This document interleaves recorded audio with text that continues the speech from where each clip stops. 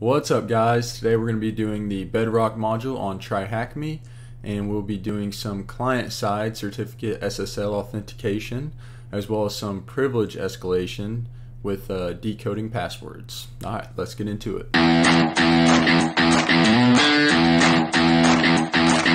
What's up, everyone? We got the b3dr0ck pulled up here on TryHackMe. Scroll down, we got a picture of Fred and Barney. And Barney is setting up an ABC web server and trying to use TLS certs to secure connections, but he's having trouble now. Here's what we know. He got a Nginx on port 80, which redirects you to port 4040. And there's a TCP socket listening with a simple service to help retrieve TLS credential files, client key, and certificate. There's another TCP TLS helper service listening for authorized connections using files obtained from the above service. And can you find all the Easter eggs? We're basically looking for a couple flags and Fred's password. Alright, let's copy this IP address.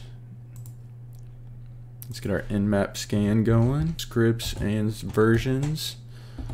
Enter. Alright, while that nmap scan's going, we're going to check out this web server.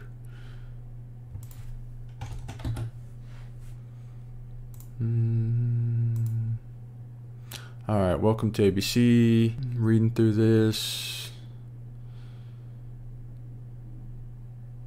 Alright, so he said Bam Bam tries to set up an SQL database, but looks like it started something else.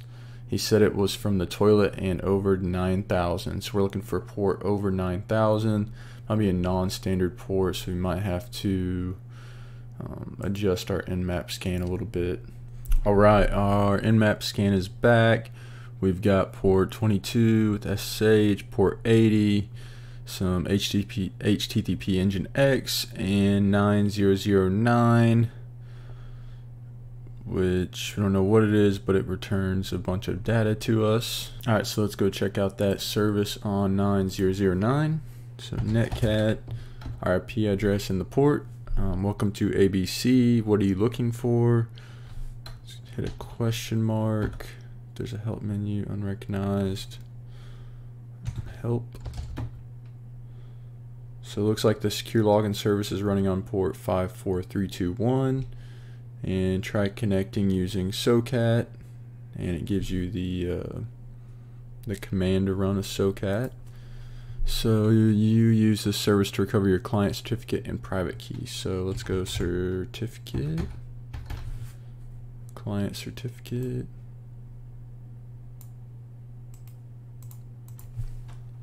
And recover our certificate. There's our certificate, and we can recover our private key.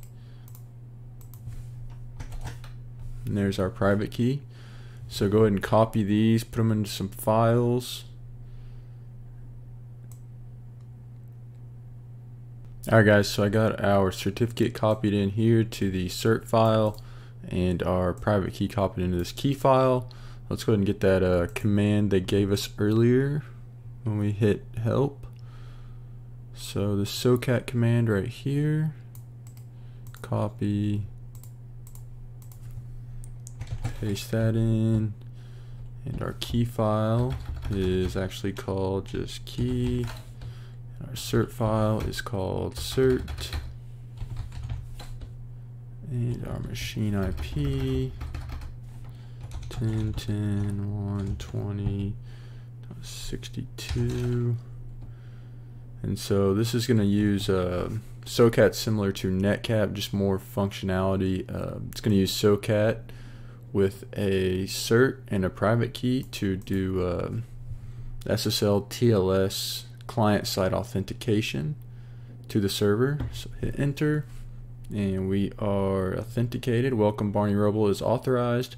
Yabba dabba doo. Okay, I'm gonna go ahead and type help because I have no idea what this is. Okay, and we get a password hint. Copy that, and for user Barney Rubble. So now we can go check out SSH. Barney at 10.10.120.62. Our IP address, enter.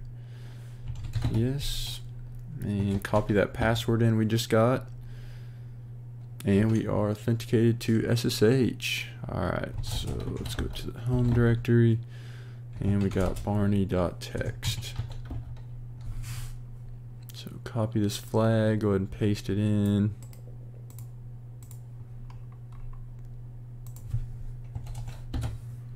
Alright guys, one of the first commands I always run to kind of check what we got going on is the sudo tackl, which will show us the commands we can run as sudo with the Barney user. And so we can run the certutil command in the user bin directory. So certutil is used to create or modify SSL certificates. So we can do certutil, spell this right, help, and we get how to use the tool. So generate new key pair, username, full name, and we know that Fred is a user on this box, so we can go ahead and certutil Fred username, and full name will be Fred Rubble. Enter. Okay, obviously we have to run it as sudo.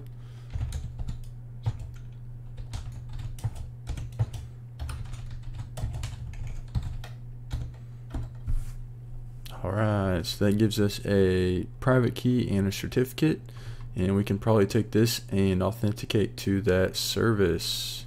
Just go ahead and save these to some files. Alright guys, so I got the Fred certificate and the Fred private key saved in these files here. So now we can run that same socat command, except we need to change these to the Fred key and certificate that we just made. And IP address the same, ports the same, enter, yabba dabba do, Fred Rubble is authorized. So we'll go ahead and type help again, and we get another password hint, yabba dabba do. Copy that, and let's go do the SSH, Fred.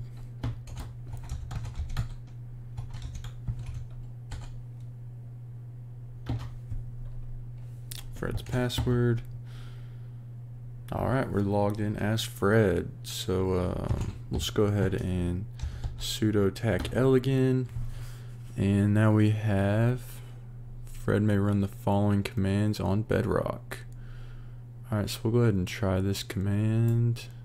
Looks like it's got a in the root directory a password.txt file or a pass.txt file, and it's going to be run using base 32. So whatever this is, it's going to be encoded with base 32. So enter.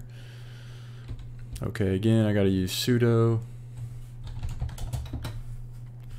Alright, so now we have a base 32 encoded pass.txt file. So we can go decode that with echo, copy that in, and pipe it to the base 32 command and the tackd for decode. And now we have this string of characters. And just so you know, base 32 is capital A through Z and numbers 2 through 7.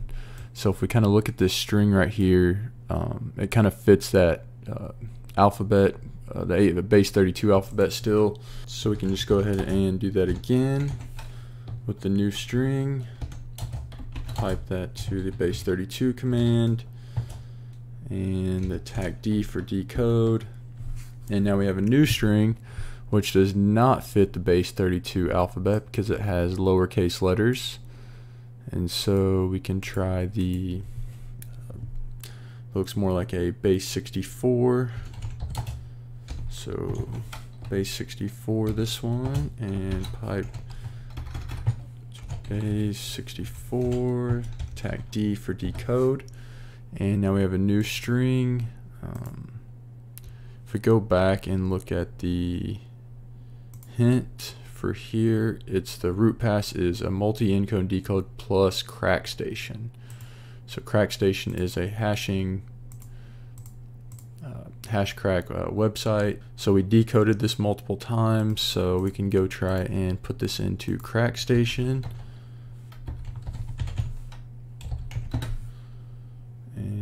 crack station right here. Paste that string in here. I'm not a robot. Oh no. Okay. And it cracked our password. It's MD5 and it is Flintstones vitamins. So copy that. Okay, so now we should be able to just switch user to root and copy in that root password, and now we're root. ID root, and let's go to the home directory. ls, we got root.txt, and we got our root flag.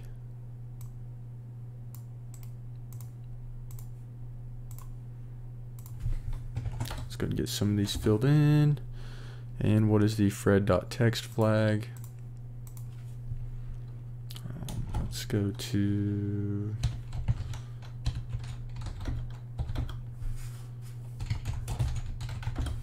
get the fred.txt flag. I know I'm doing this way backwards. I just get so excited and forget. What is Fred's password? Yabba dabba doo. And that's it, we got it. Hey, so that was the b3dr0ck module on TryHackMe going over SSL certificate client-side authentication. And I hope you liked the video. Give it a like and subscribe, and until next time.